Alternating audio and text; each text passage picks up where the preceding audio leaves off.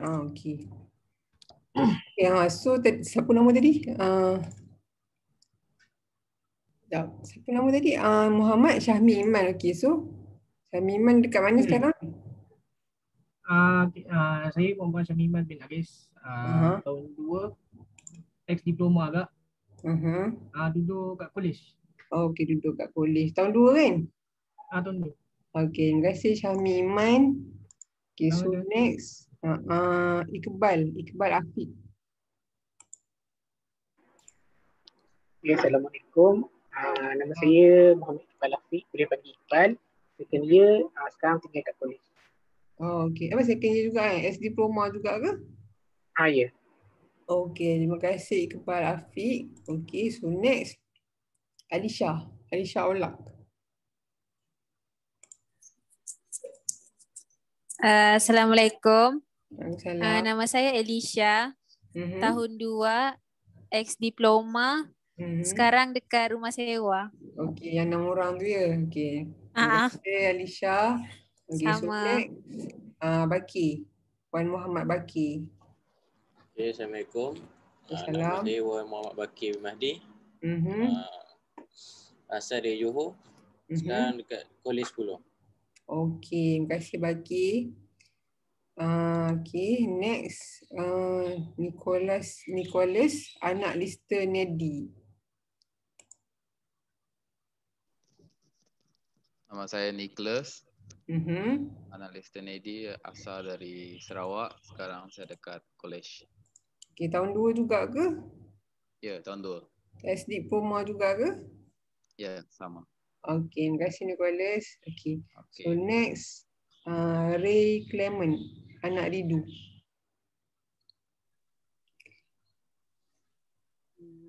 Nama Ray Clement anak Ridu. Sekarang dekat college. College second year juga. Okay, terima kasih Ray Clement. Okay. Next Cindelia Dibah anak Jit.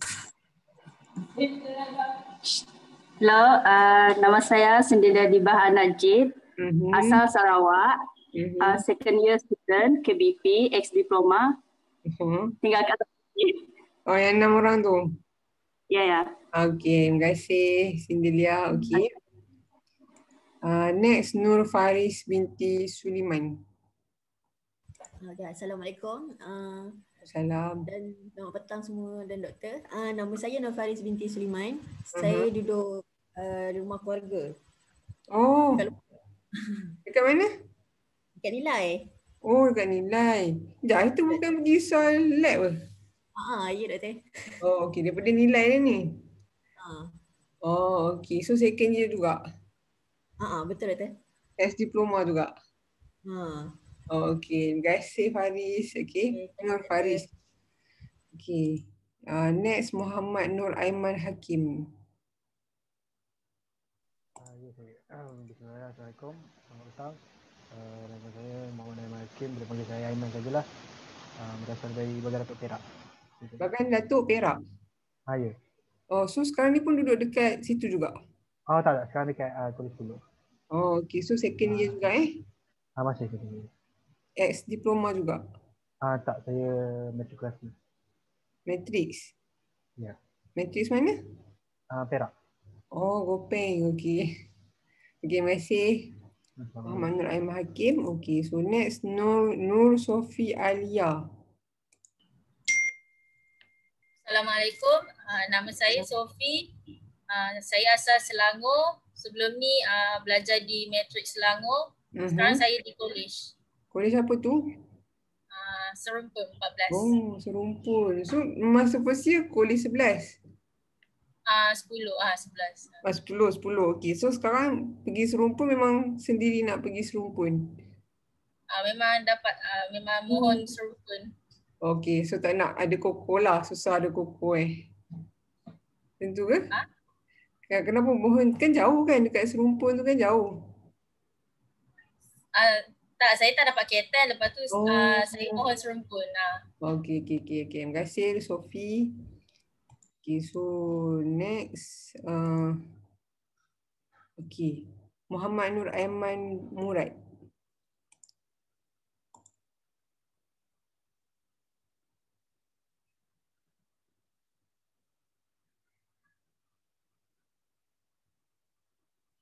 Tak ada. Okay, so Batarfi Salim Abdullah Salim.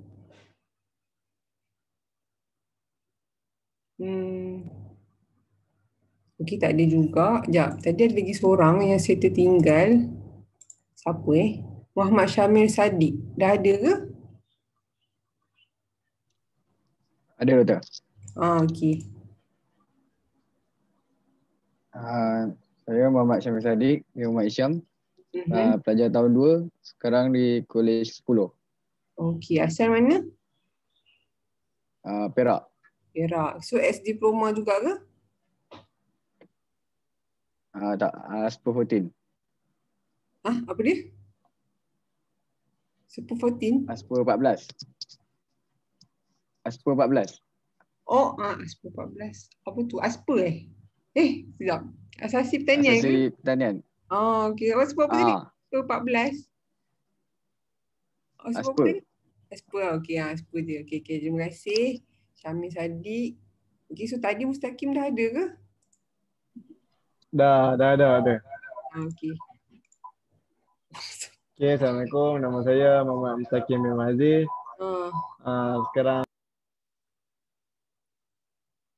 Sekarang saya berada di Kolej 10. Sebelum ni saya asasi pertanian UPM. Okey. So asal negeri mana?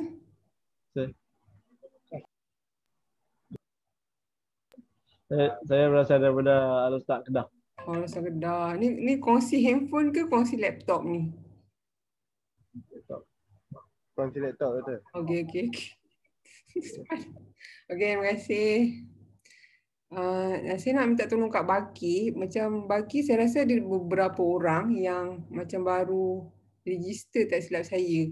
Nanti kalau boleh masukkan dia orang dalam grup sekali, saya tak sure dah ada ke belum dalam grup. Boleh tak Baki? Okey, boleh Doktor. Rasa ada macam seorang lagi ya?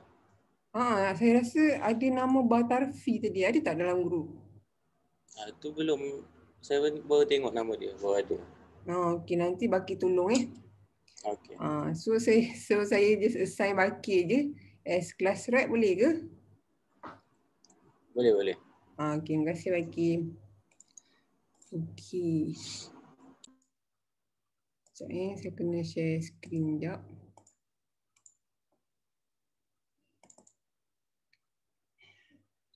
Tengok. Okey, so kita hari ni nak belajar macam intro je, okey? Okey, so saya nak minta juga cadangan. Macam macam ni kan sebelum ni kita dah pernah ambil statik kan. So ada tak apa-apa suggestion macam nak improve kelas? Ada tak sesiapa nak suggest? Ataupun ada kelemahan ke yang perlu diperbaiki?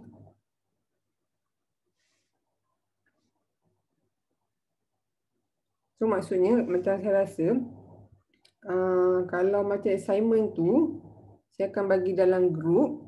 Bukan saya lah. Saya nak minta Baki buatkan grup, boleh tak?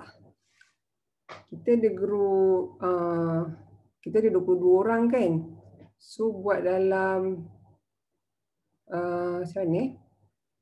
Seorang satu grup ada 3 orang. Boleh tak? Okey, boleh. Okey, so Baki tolong buat Kalau boleh secara adil lah, ikutlah nak buat macam mana pun. Okey. Okey, so apa yang saya nak share sekejap. Okey, so hari ni kita akan belajar pasal intro sedikit. Okey. Saya tak sure Batarfi tu orang Malaysia atau tak. So kalau contoh Batarfi tu international, maksudnya saya kena tukar medium lah kepada English lah kot. Okay. So sekarang ni saya macam just mix je. Okay, so for intro kita akan belajar macam basic concept.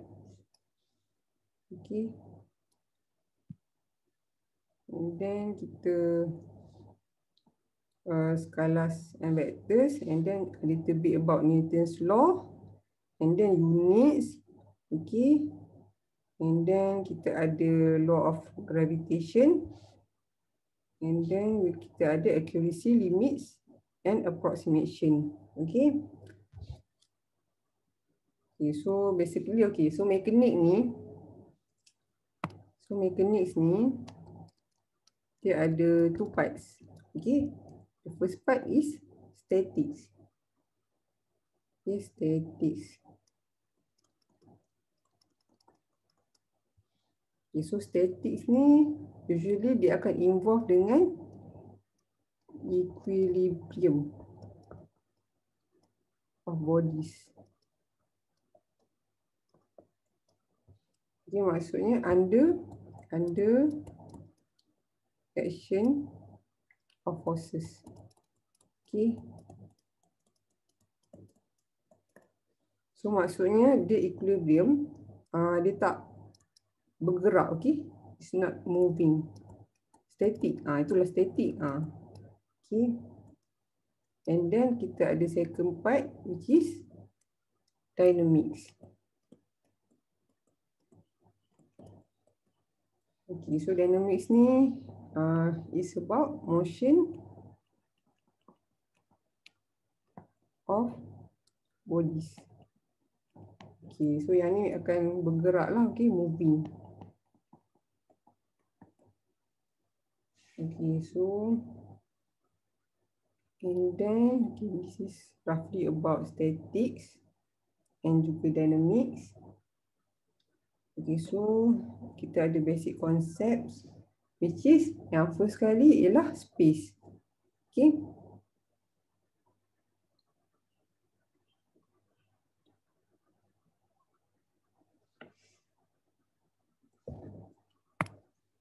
Okay, so space ni usually is about geometric region. Okay, and then it's about coordinate system juga. Mana? Okay, ni coordinate system. Okay. So space ni dia boleh jadi 2D and juga 3D. Okay. It can be 3D and also 2D. Kalau 2D ni yang biasalah X and Y. Okay. Y, S. Okay. So kalau 3D will have extra. Okay. X, Y and then ada belakang ni which is Z. Okay. And then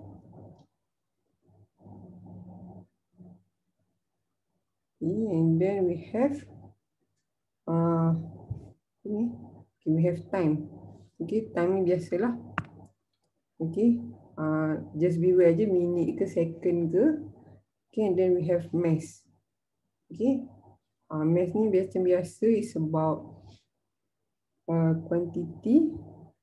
Mana quantity? Okay, quantity of matter in a body. Okay. And then kita ada force. Okay. Action of one body on another. Okay. So yang ni body tu akan bergerak in certain direction. Okay.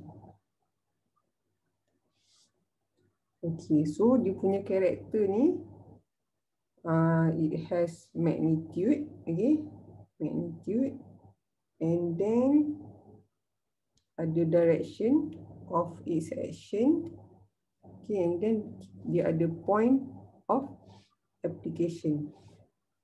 Okay, so next is particle. Okay, particle ni usually macam a body of negligible dimensions. Maksudnya dimensions dia tak ada dimension, okay? Dia tak ada X, Y, Z. Dia sebab dia just a particle, okay? And then kita ada digit body. Okay. So digit body ni sekejap tulis jelas ni. Okay, so digit body. Digit body, okay. Where a body is considered rigid digit when the change in distance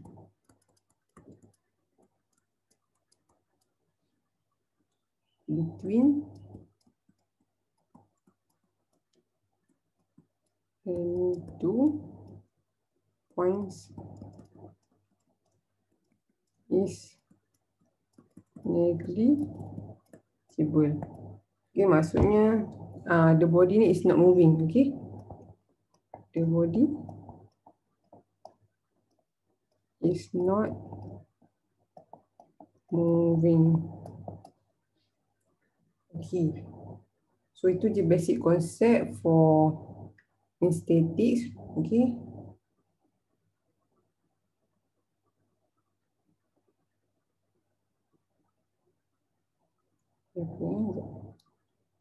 okay, so next kita ada skala and vector. Okay, so skala ni dia simple lah.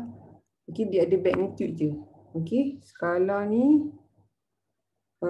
skala quantities ni, okay, so dia just associated with magnitude je.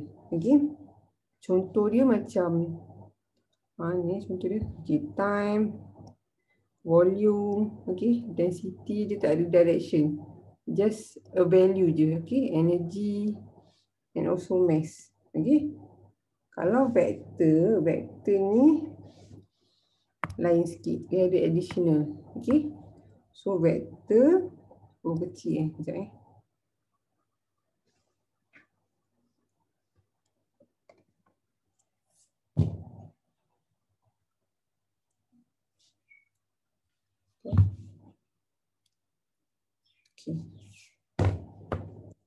So kalau vector quantity ni dia ada direction and magnitude.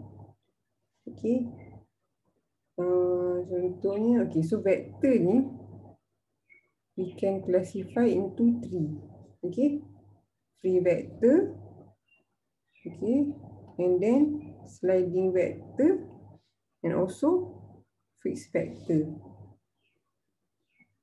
Okay, so yang ni tak apa, as long as tahu vector tu ada direction. Okay, okay, so and then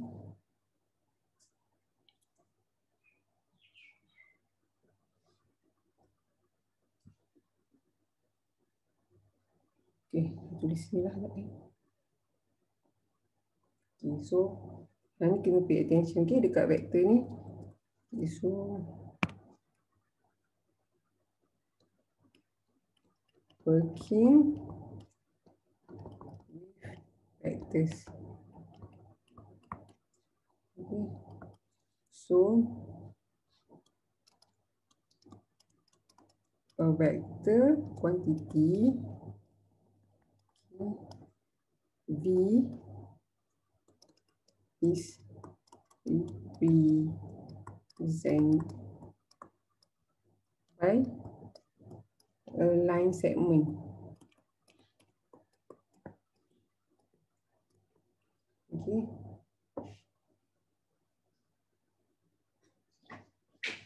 okay, contoh dia macam ni. Okay, okay, so this is okay, V. Okay,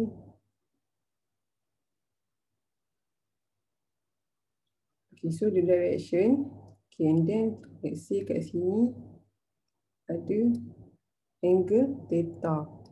Okay,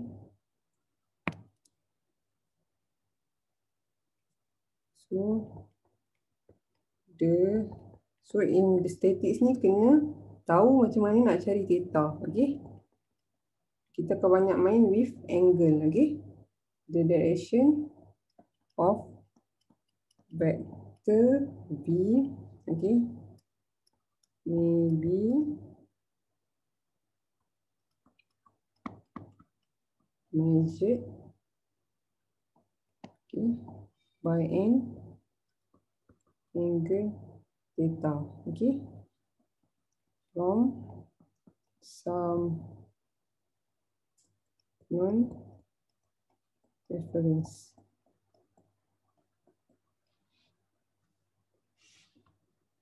Okay, so and then jangan lupa dia ada arrow, okay. So arrow ni, okay, and having an arrowhead, okay, and arrowhead, okay, to indicate the direction. Okay. So sometimes kita akan classify ni as V and then dia ada negative V. Okay, negative V tu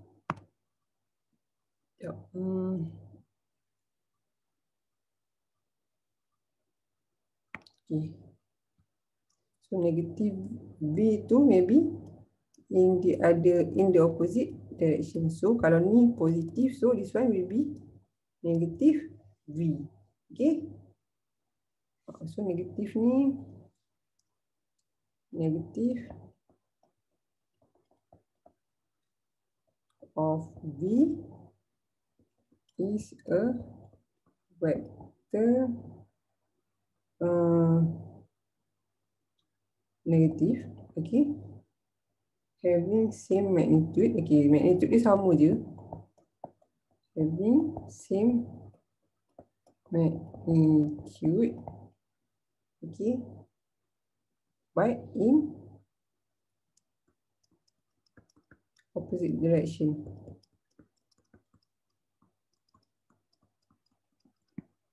Okay. So next kita akan belajar about parallel law of combination.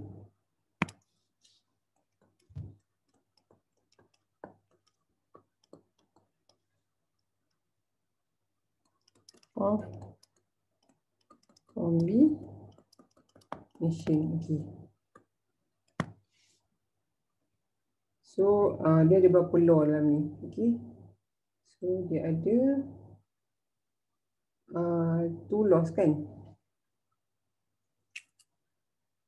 Okay.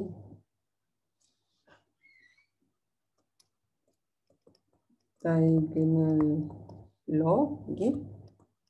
Diagonal law. Okay, so diagonal law ni macam mana?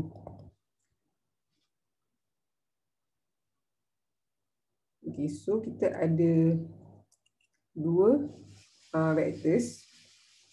Ni. Okay, so let's say kita ada 2 vectors.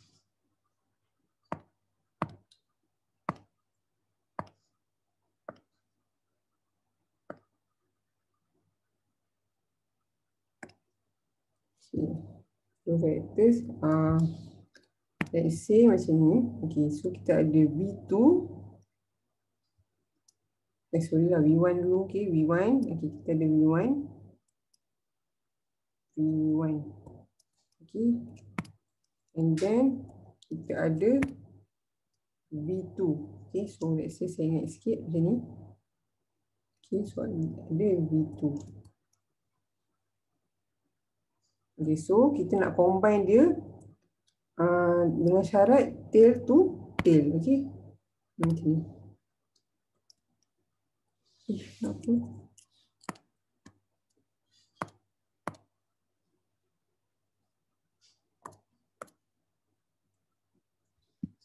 Okay, so kita akan combine tail to tail. Tail bertemu dengan tail. Okay, tail to tail. Okay, so dia akan menghasilkan the combination tu. So macam ni. Okay, macam ni. So from tail, okay, towards here. So this is V. Okay. So V ni, okay.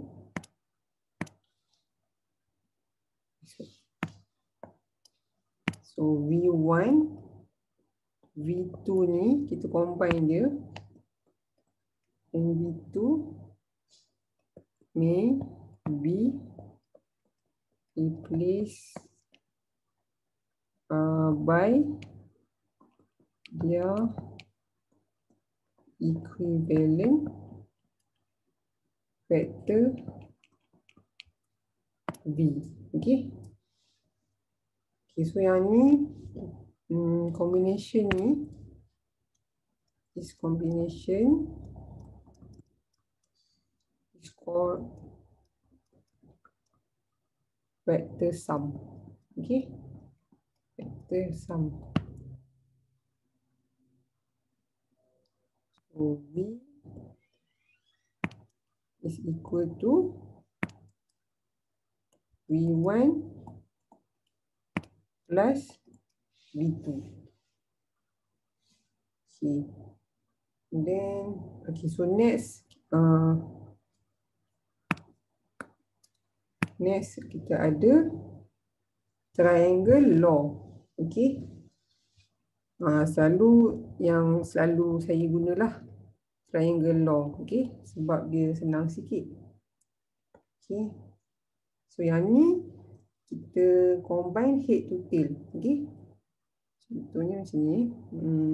Kita ada V1 juga. Kita still ada V1 yang sama. Still have the same V1.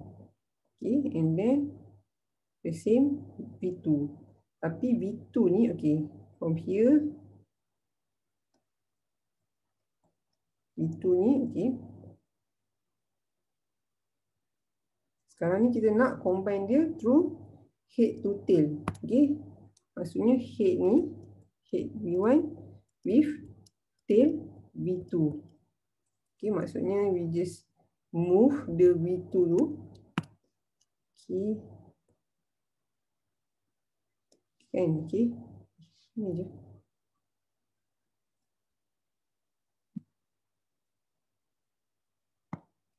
Sekejap saya nak move dia.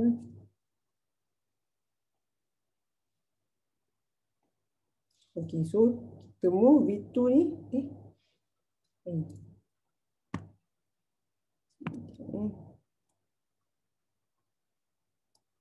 V2 ni kita move towards to the V1 punya head. Okay. Barulah head to tail. Okay, so head to tail. And then terus je from head ni, from tail V1 ni, we just draw the equivalent vector V. Okay, ni simple. Okay, and then apa lagi? Okay, so kita ada vector subtraction. Okay. Tak payahlah vector subtraction, tak payah. We just learn about triangle law je. Okay. Okay, so kita ada, okay, so vector components. Okay, so vector components ni pun penting. Okay. So vector components. Vector components.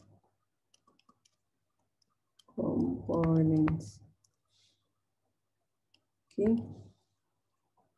Kita ada V. Okay, so kita ada. Okay, so kan previously kita ada V1 and V2 kan. Okay, and then we have V2. And then dia punya, kita combine dia akan jadi towards V. Okay.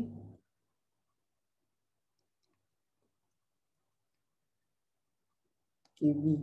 This is V. So sama je kalau vector components ni, we just convert V2 tu, kita just assume dia as Vy. Okay. So maksudnya, so this is, tak payah. Okay, yang so this one. Okay, so kalau components ni dia mesti 90 degree. Okay, ya. Contohnya, okay, same, we have V. Okay, and then we have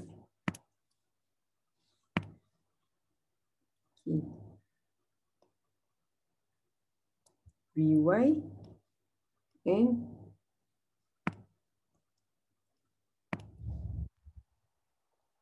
we have Vy and Vx. Okay, so usually bila Vy and Vx ni, it must be 90 degree lah, okay? Sebab dia paksi kan? No. Okay. So, and then we have, let's say, some angle here, theta. Okay. So, boleh je nak buat macam, you can draw either in the first form, okay? Or also, like this, macam V, we have V, okay? And then we have Vx, and then we have Vy, okay? So, Vx and then Vy. And then some angle theta. Okay. So, macam nak kira theta ni, so, simple je. You just use concept tan, okay? Tangent theta. So, tangent theta is tentang, okay, divide with sebelah. Okay, so, okay, tentang ni is this one. So, this is tentang, okay. And then sebelah. Sebelah to theta, okay. So, it will be Vy over Vx. Okay, and then theta equal to tangent 81, okay, Vy over Vx, okay. Okay, and then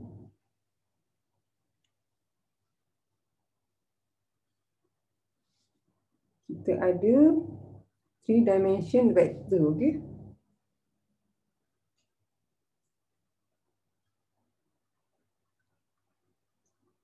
Laju sangat ke saya? Okey ke? Boleh follow ke? Okey. Okey.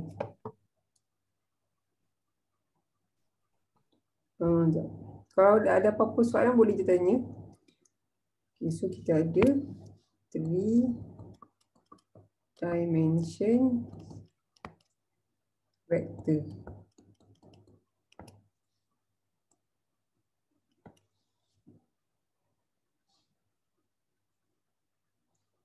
Okay, so kita ada X, okay, and then we have Y kat sini. So is X, Y, and then the tinggi is Z, okay.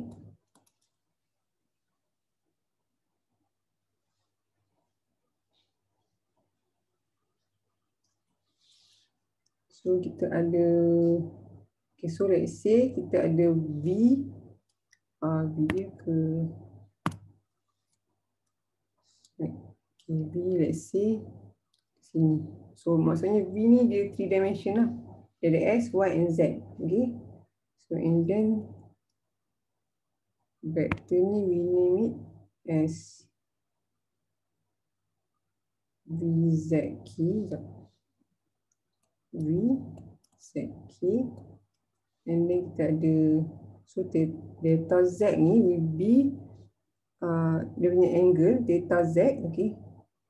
Delta Z is between V ni towards Z punya part C, okay. So this is delta Z, okay. And then we have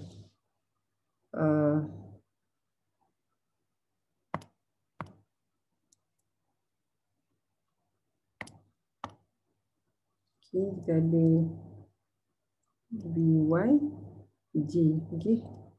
So Z selalunya associate dengan K, and then Y associate dengan J, okay. Vy J ni, okay, so the angle will be Mana? Sekejap. Bismillah. Okay, so dia akan theta y ni will be v and y punya paksi. Okay, so this is theta y. Okay, and then okay, kita ada vxi. Okay, so x akan associate dengan I. Okay, so theta dia will be between v vector v and satah x. Okay, this is theta x. So ijk ni, okay, so I J K is unit vectors in X, Y, and Z directions. Okay, with unit magnitudes. Okay, so V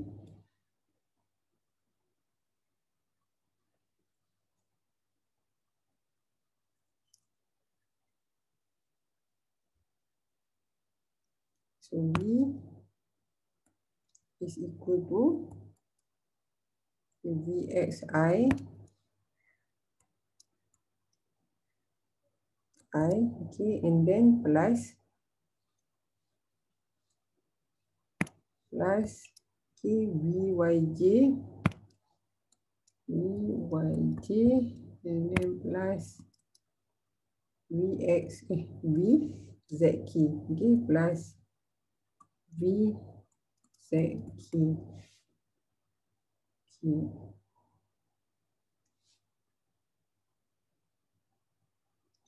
Okay, so and then kita proceed dengan Newton's law. Okay.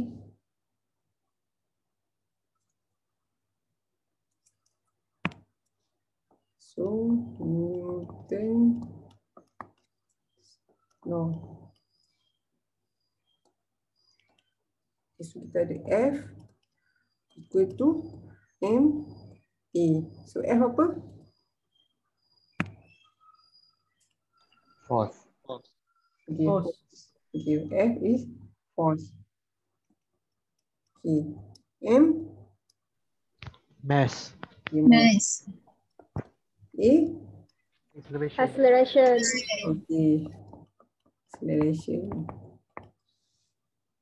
Okay, so saya tak ada gambar pula nak tunjuk apa Newton first law of motion ni. Okay, so saya just highlight keyword je.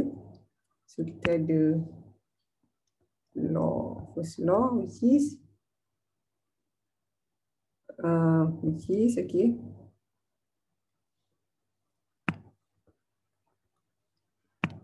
okay, a particle, okay, there is a particle, okay, a particle, okay,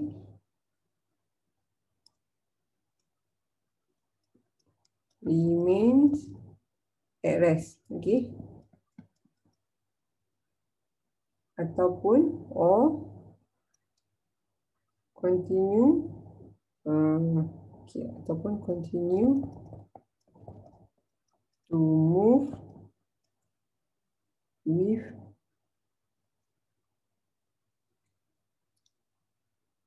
sekejap, saya try buka slide lain sekejap. Okay. Sekejap.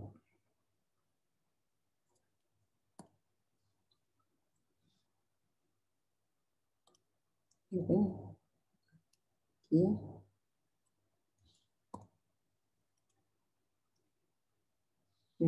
Sekejap mana?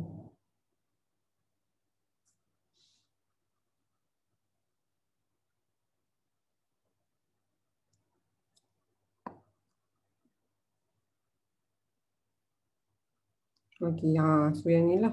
Okay, so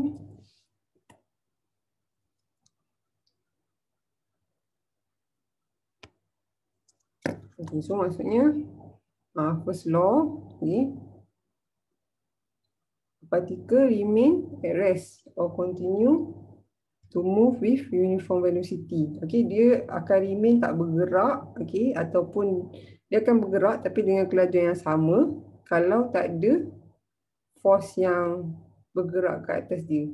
Okay, let's say macam bola ni kan, so it just static sebab tak ada force yang bergerak ke atas dia. Okay, so macam ni pun let's say bola ni after being kicked, it will move at the same speed unless kalau let's say macam dia hit let's say tiang gol ke apa ke, barulah dia stop. Okay, kalau tak it will be remain at rest, okay, ataupun move with uniform velocity.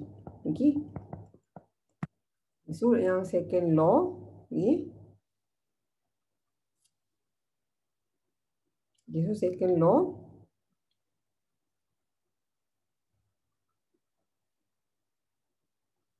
okay, the acceleration of particle is proportional to the vector sum of force. Maksudnya acceleration ni let's say macam mana saya cerita. Okay, let's say this one just one times punya kekuatan, so dia punya acceleration pun just one time. Okay, so let's say kita double up kan, let's say dia tolak lagi kuat, double, so the acceleration pun will be double. Okay, so that is Newton second law. Okay, and lastly itu betul lah. Okay, so this is second law. So the third law, okay, so after this Sabila class. Lepas ni ada kelas ke? Ada. Ada? Oh tak ada. Okay, tak apa. Saya bahas 24 je. Okay, so third law. Okay. Third law. Nampak kali sikit. Third law. Okay. Okay, so the forces of action and reaction between interacting bodies are equal in magnitude and collinear. Okay, opposite in direction. Okay, so maksudnya macam ni kan. Okay, so maksudnya macam meriam ni, okay. Before ni dia static, okay, and then after dia fire, dia punya bullet tu, okay, so the canyon tu will be moving in the opposite direction. Okay, so this one will be moving to this direction. Okay, the canyon tu, and then the bullet tu will be moving forward. Sama juga macam kita berlanggar kan. Okay, kalau kereta berlanggar, okay, so it will be opposite direction. So macam mana? Kalau kereta lah macam berlanggar kan. So berlanggar, crash, so must be opposite direction. Okay, and then magnitude dia sama. Let's say this one 100 Newton, and then this one also maybe 100 Newton. Okay, itu saja for today. Okay, terima kasih. Assalamualaikum. Kita sama esok pukul 8 kan? Esok hari esok Jumaat ada kelas pukul 8 kan? Saya mudah. Saya boleh dah lagi. Terima kasih. Okey, itu saja untuk kelas hari ini.